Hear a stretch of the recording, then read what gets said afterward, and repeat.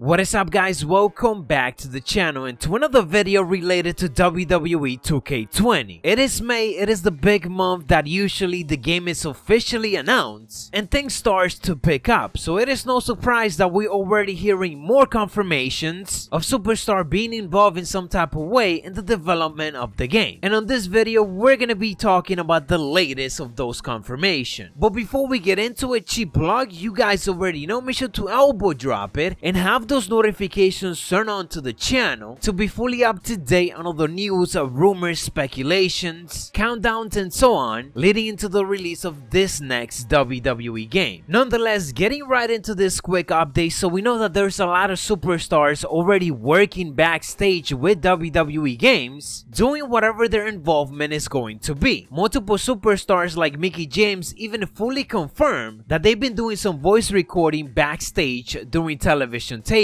And the recent confirmation of Superstar that has been doing just that comes from Adam Cole and Tyler Breeze. During one of his recent streams, Tyler Breeze indicated the following. They were like, "Oh my god, like you're the worst. I can't beat you in that game." And like I was like, "All right, cool." Oh, that's so good.